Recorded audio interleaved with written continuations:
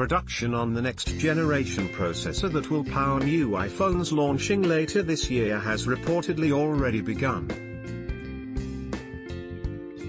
Apple manufacturing partner Taiwan Semiconductor Manufacturing has begun producing what is expected to be called the A12 chip, sources tell Bloomberg.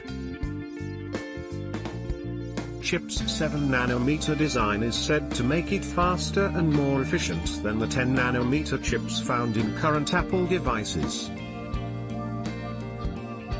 The chip could help Apple's devices run apps faster and operate longer between charges, giving the iPhone maker an advantage in a competitive market that has experienced stagnant demand for new handsets.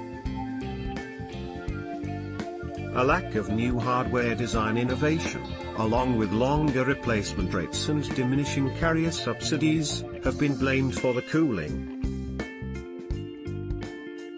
Apple managed to grow its global smartphone market share in the first quarter of 2018 despite a market that experienced an overall decline in shipments.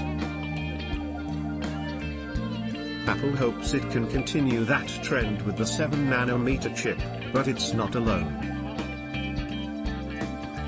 Samsung said Tuesday it'll start building chips with a 7nm process employing extreme ultraviolet lithography, a process that permits smaller features to be etched onto the silicon wafers that are the substrate for chip features.